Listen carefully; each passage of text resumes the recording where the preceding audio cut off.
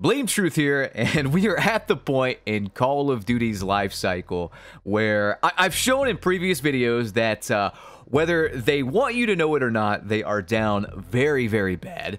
I believe Warzone Mobile has a 1.6 star rating out of 5 on Android as of me, making this video.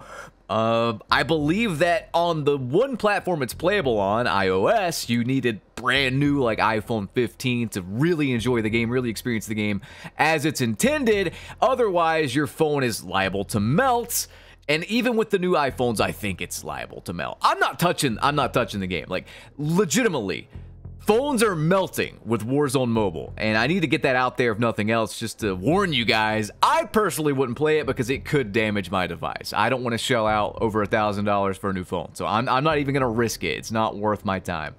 But anyway, we're at the point in the Call of Duty life cycle where we're down really bad, and we're experiencing max cope. What is cope? Cope is like where, you just fanboy out and you make stuff up, and if you're an unreliable narrator, if your business is basically banking on Call of Duty succeeding for you to do well, then I wouldn't trust these people. Some may say that Call of Duty doing poorly means that I'm going to succeed. And while you're right, when Call of Duty was good, guess what I did? I just played the game and streamed it on Twitch. So I can go either way, man. Like, I'm not really, I don't know, I'm pretty malleable. I'm like the internet's cockroach. I'll find a way to make things work.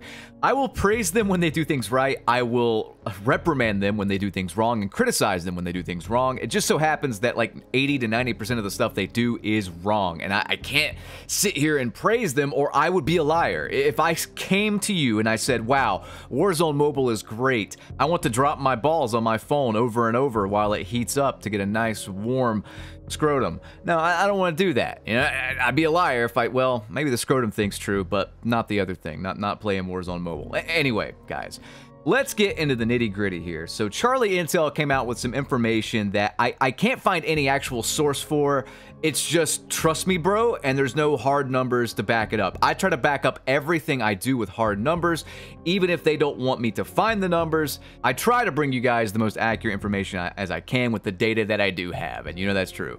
So we have this here. CharlieIntel says, FWIW, we've heard from multiple sources that Modern Warfare 3 multiplayer and Warzone player count is higher than that of Modern Warfare 2 and Warzone 2 at this point, which is impressive considering MW2 is one of the best-selling CODs.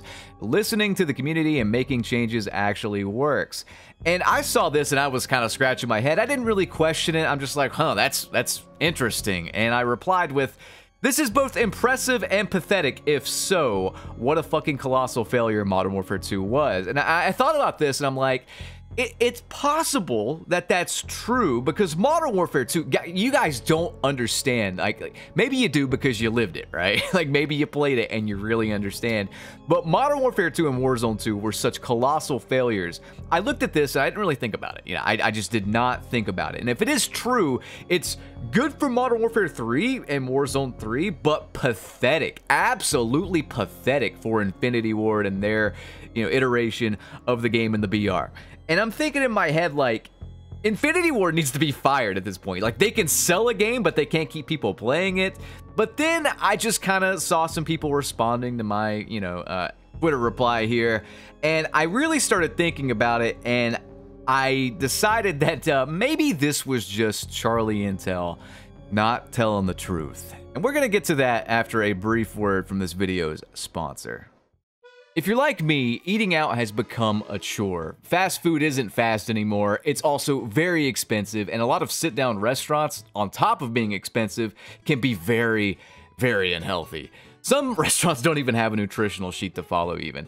If you are like me and you do value these things, then HelloFresh is here to save the day. It is America's #1 meal kit, and they deliver fresh ingredients with chef-crafted recipes directly to your door at a price you'll like. Cooking at home can be daunting because you may not be Gordon Ramsay, let's face it. HelloFresh fixes this. With 30 plus calorie smart or protein smart recipes each week. Packed with fresh ingredients, everything arrives pre-portioned and right at your doorstep for less hassle and more If you're also like me and you want to get outside more this summer, HelloFresh can streamline the cooking process so you can spend more time outdoors or just doing leisure activities. Just choose your recipes and select a delivery date. HelloFresh handles the meal planning and the shopping, so all you have to do is open your box of pre-portioned ingredients and get cooking. And now when you try HelloFresh, you'll get free dessert for life. So treat yourself with one free dessert item per box while your subscription is active. So guys, click the link in the description or use my code and get 16 free meals plus dessert for life while your subscription is active. All right, guys, welcome back to the video, and I'm going to kind of explain why you can't really trust this information from CharlieIntel. I'm not necessarily calling him an unreliable narrator here, and I'm not calling him a liar either.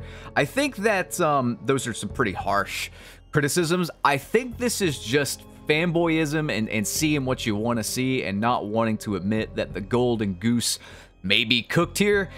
The more I think about it, I just don't buy what he said, and it's mainly because of this, and we're going to get into the Twitter discourse that kind of made me change my opinion here in just a second, but I want to go back a year ago, and I covered this in a recent video, but I think it bears repeating here for this specific topic. So, about a year ago, OXO Museum in Spain, which is a huge outfit. It's not a small-time, raggedy-ass museum. Activision actually went there for their exhibit and revealed the live player count for their exhibit there at OXO Museum. Just to show you guys what I'm talking about here, OXO, I mean, it's got a 4.7 out of 5 rating on Google reviews, over 1,000 Google reviews in Malaga, Spain, a year ago, and this is from Insider Gaming right here. A trusted leaker by the name of Tom Henderson posted this. A new museum in Malaga, Spain, named the OXO Museum, has revealed actual player numbers for Call of Duty for the first time in years. An image sent to Insider Gaming by FlexZ, who attended the grand opening of the OXO Museum yesterday, shows the live player numbers for Warzone 2, Modern Warfare 2, and Call of Duty Mobile. Knowing what we know based on some number crunching by Sub1 KD, these numbers are accurate. They fall in line from what he deduced from guesstimating based on the player numbers delivered under oath by Bobby Kotick, and then dividing that by Steam. It's a lot of math. It's a lot of trouble when they just could reveal the player numbers like they did back in the day, but they're a bunch of pussies and they don't want to. Ever since Ghosts failed, they just hit all that stuff, and then we'll tout some weird metric by wording things oddly and whatnot. So yeah, don't trust Activision, and honestly, I wouldn't trust CharlieIntel either.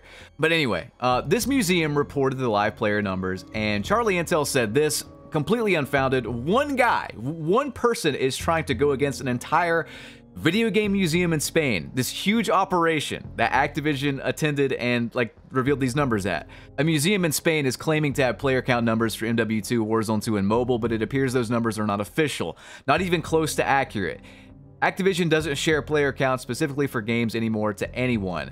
And see, that's just not true, because they're forced to share the player numbers to Steam. They're just forced to do it. They have to do that. For two, how would he know these numbers are not official or accurate or whatever if he doesn't know the player numbers? Like, how does he know these aren't accurate if they don't reveal player numbers to anyone? That's a contradiction literally in the tweet.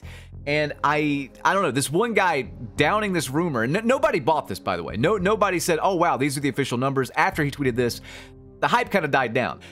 So when I go back to this tweet here, this tweet saying that multiple sources say that MW3MP and Warzone player count is higher than that of MW2 and Warzone 2 at this point, I don't buy it. I no longer buy it.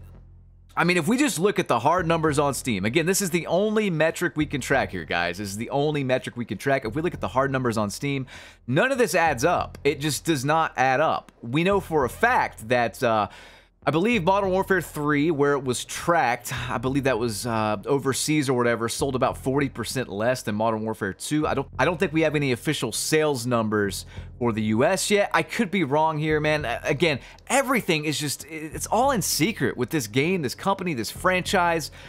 It's so hard to just get the truth. I just want the truth. I just want the hard data. Why is it so difficult? But if we look at Steam charts, Nothing adds up with these claims. It just simply does not add up mathematically. And you could say it's just Steam, yada yada. We've proven from deducing that Steam represents about 12 to 15% of the total Call of Duty player base. This Call of Duty player base is divided between Warzone, Modern Warfare 3, and Modern Warfare 2. So these numbers on Steam are all 3 games combined, okay? If we look at the player numbers here compared to last March, not only are they considerably lower, they're about 12,000 lower, but they have an extra game on their side here. Let's take away, let's just say 5,000 people are playing Modern Warfare 2 on Steam right now. And that's kind of shooting it low, but let's just say that. We got like 69,000 average players compared to 86,000 average players in the month of March. I don't know. And considering these numbers are falling as time kind of goes by here with Modern Warfare 3, Warzone 3, etc., I just cannot buy it. I cannot buy it. I mean, unless the console numbers are radically different. I mean, radically different compared to Steam. I just cannot buy it. And I can't buy it from someone who told essentially a blatant lie, as far as I can tell, never corrected himself on it, doesn't show actual sources, isn't saying like who's leaking this information. Whenever I give you guys the leaks, I say like, this is from Tom Henderson, this is from Modern Warfare 2 OG, whatever. I'm not getting that here, and I think we're being lied to. Let's consult the Twitter interaction I had after this, though, because I just want you guys to kind of be in the know here. Someone was saying, like, I just don't buy this, and then this person says, this isn't looking at sales, though. They were saying that MW2 sales were way more than Modern Warfare 3, so that's irrelevant. The point is, MW3 had much higher player retention than Modern Warfare 2 did. The only people who would care are Activision shareholders and not the people who actually play these games. And I'm just saying, like, percentage-wise here, looking at this thread of them talking, percentage-wise, it probably kept more players. Maybe that's what CharlieIntel's referencing. I would believe that. I think that less people have stopped playing from the initial purchase on Modern Warfare 3 compared to Modern Warfare 2. I think that's a very valid metric, one that can be backed up with the hard numbers and the data we do have, right? Yeah, it makes sense. Percentage-wise, if they kept a larger percentage of the player base compared to, you know, who bought it, I'd buy that. But the drops on Steam are too much, and there's an extra game to count with those numbers too. I just seriously doubt it has more active players right now than the last game. This guy says, exactly, those tables include both CODs due to how they unified their launchers, and MW3 is downloaded through Warzone Launcher, probably because they didn't want people looking at numbers, yeah. And I'm like, yeah, I just refuse to believe a game which sold 40% less somehow has more active players, even if the last game was utter shit. Now, again, that 40%, we don't know if that carries over to America. I couldn't find any data, just with a Google search on that, but we do know that it's around 38% actually. Guys, I'm just gonna say this, and I'm not trying to throw anybody under the bus, but some people that I thought were pretty cool, reputable sources in the community, I'm not really buying what they're putting down anymore. And like, I had some issues with Ace over Christmas because I was trying to get to the bottom of the AI bot thing. Rumors were running rampant about AI bots. Activision and co were not saying anything about it, just them saying, no, there's not bots. Would have squashed that rumor. We had to wait months for them to give us an answer, and they said, and I quote here, Call of Duty multiplayer does not use bots as part of the general matchmaking process. What does that mean? I don't know. Why did they word it like that? I think I know why. It's a way to get around the actual truth. It looks like that, at least. And, I don't know. Not to mention a popular leaker by the name of Alex said that he was able to spawn bots into Warzone. Not Warzone Mobile, which I think they're there, but just regular Warzone. He was able to spawn them in with console commands and messing with the game files and whatnot. So, too long didn't read. Just be careful with who you believe on here. I'm not saying even believe me blindly, but I think my track record speaks for itself. If I am wrong about something, I will correct it in a future video. I am wrong a lot, mainly because I don't have a lot of information to go off of. Mainly because sometimes I get information from a third-party source who may not be reputable.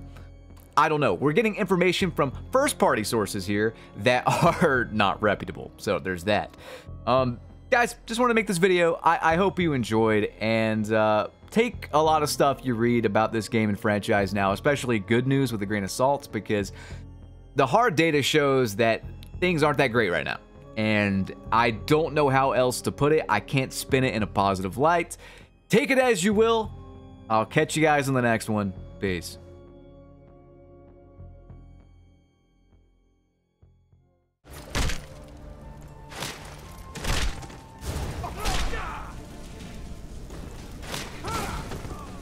Here's some parting advice.